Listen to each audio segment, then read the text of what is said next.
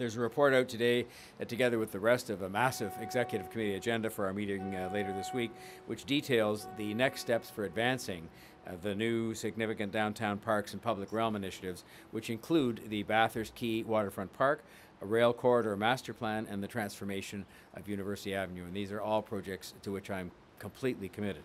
A new park at Bathurst Quay will repurpose an aging and money-losing city-owned parking lot just over there as the structural foundation for a new signature waterfront park. We have an opportunity to transform University Avenue that provides continuous public green space connecting the financial district, the health science district, and the University of Toronto campus.